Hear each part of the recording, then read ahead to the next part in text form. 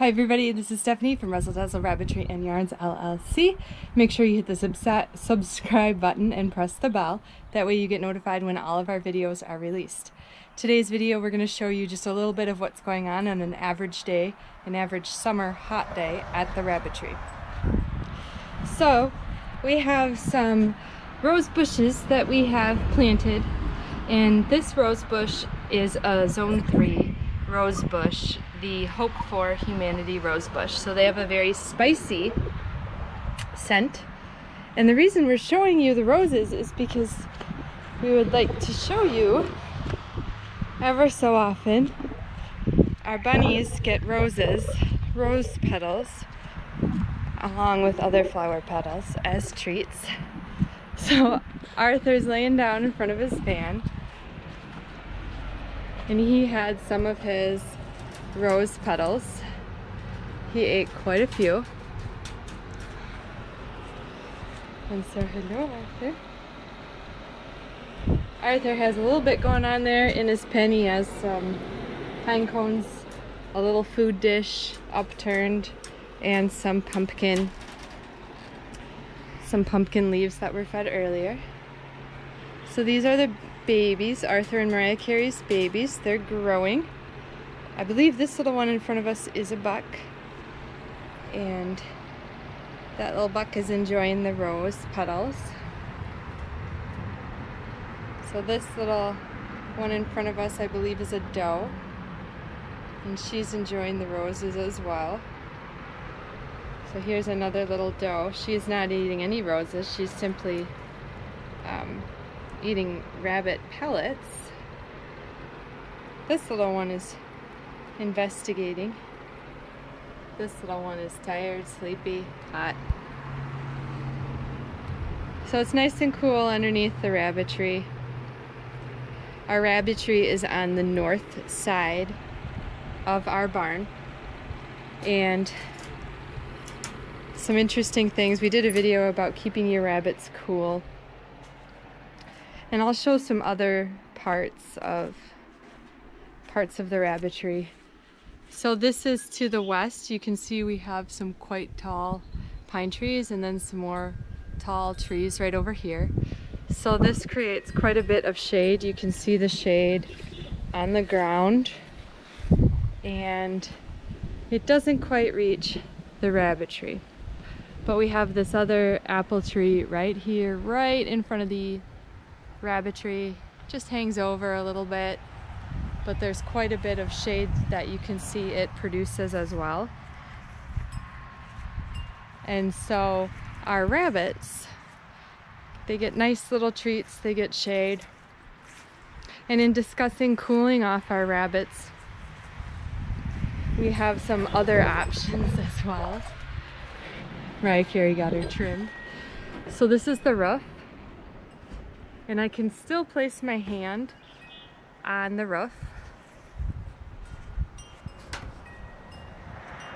And when I feel the roof, what I'm feeling for is how hot is the roof. Because if our roof of the Rabbitry is getting quite hot, I'm feeling in as well, that's something we can cool down. And we cool that down by using a sprinkler. A sprinkler and just cold water. So we'll take a look.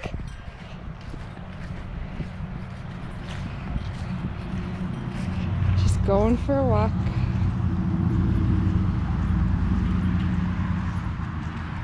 A lot of clover in our yard that you can see. That's all the little white plants right here. In the wagon up front, we have pumpkin plants growing, and they're being just showered with water right now. Just a simple sprinkler like this with multiple different settings. This is enough to blow cool water onto the parts of the roof that are hot over the rabbits, to just cool the roof off. And what that does is it cools the Rabbitry down even more. So usually at this part of the day, it's later afternoon, and there's a nice breeze going on. We like that. But throughout the day we could just kind of check on things and check on the rabbits. help keeping them cool. So when you look over here against this wall, what we've started doing is collecting and drying all the different dried plants. So we have pumpkin right here, we have comfrey that's dried right there, we have lots of different grasses that are dried. Inside the rabbitry we have more dried grass that has to be hung up. It's quite long. This is actually almost as tall as I am, so a little over 5.5 feet. And on the floor of the rabbitry you might notice there's a bit of sand here, there's a little bit of stirred up dirt. So in this rabbitry, when we look at this, the floor slopes down toward the barn, and what that does is it causes a bit of water buildup in the springtime over here towards the barn. We don't want anything sloping down towards the barn.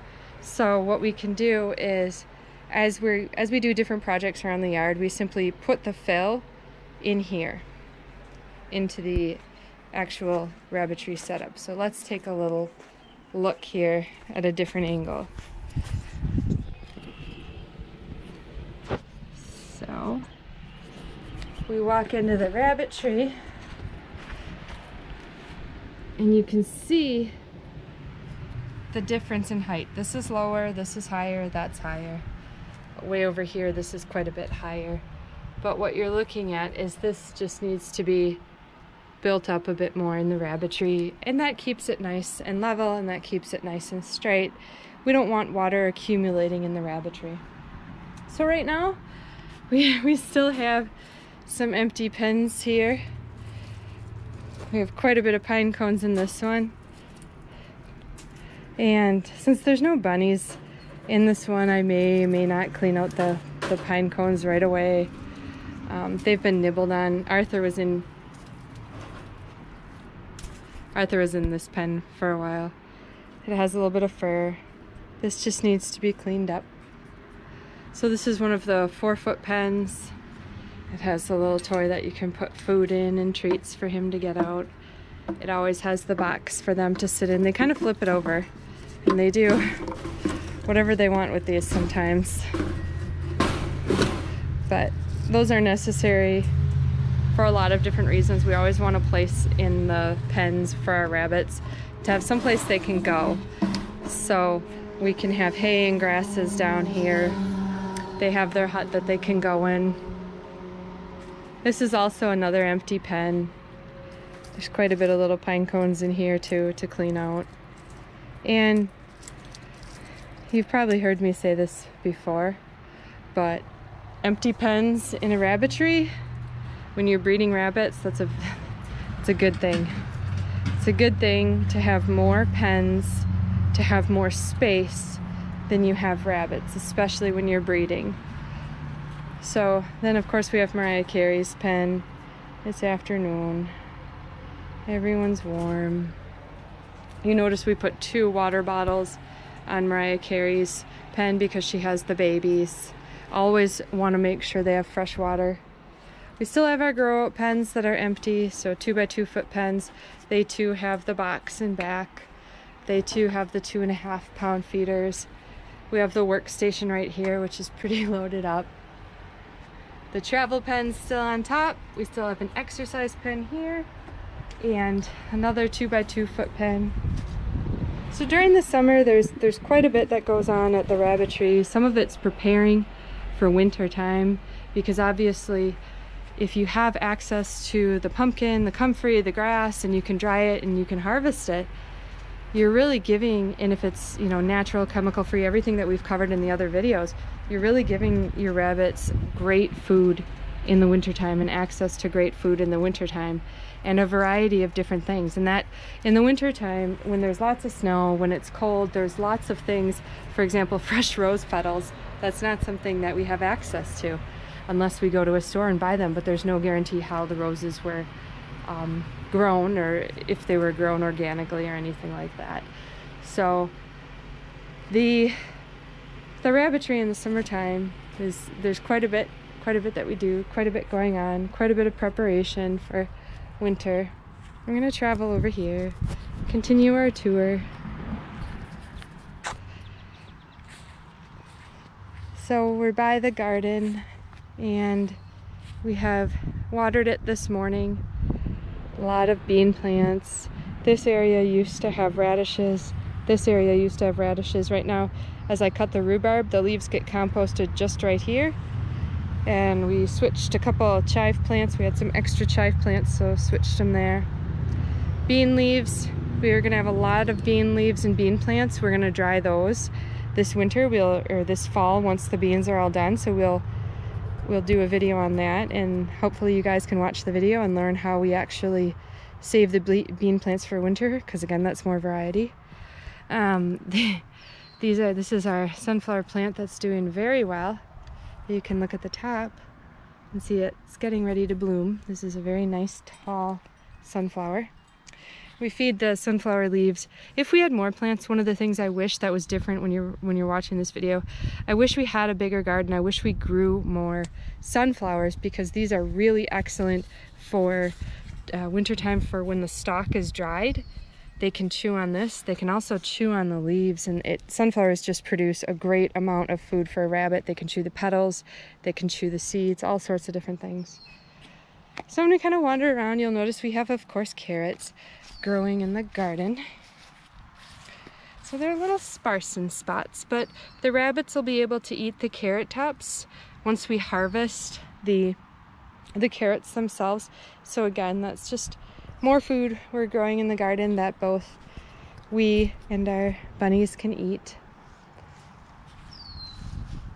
We have some kohlrabi kind of hanging out on the side, a little bit of composted eggshells over here.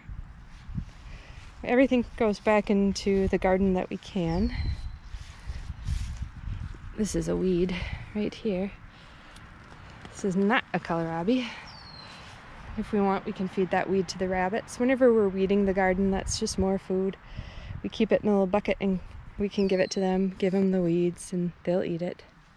So the pumpkins are doing quite well. Hopefully you guys were able to see the video of how we actually harvest these leaves. You can see quite a bit of cuttings.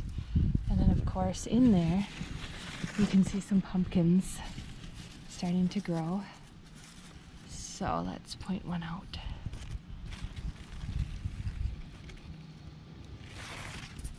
That's a pumpkin. I've not grown these before. They're the Cherokee bush pumpkins, but they're quite tall, but they're quite contained. So when we walk over, we have more pumpkin leaves. These were just harvested this morning, and these are drying. These are just on the kids' sandbox cover, just a simple place to put them. The pumpkin leaves, as you can tell, something we do, and this leaf is quite dry, and some of the bigger ones, they take longer. We of course have more pumpkin leaves drying on the deck. Just lots of different food. This isn't drying things for rabbits as long as you have access to it, and the food, the items in the right conditions. It's not time consuming to do this. You just cut it, let it dry, and then put it away, hang it up, and forget about it until winter time. And your rabbits really appreciate the variety. So those are just some of the projects we have going around at the Rabbitry. Some of the things we do to keep the rabbits cool. Some of the things we're doing in the summertime to keep up with feeding the rabbits in the winter. So thanks for watching.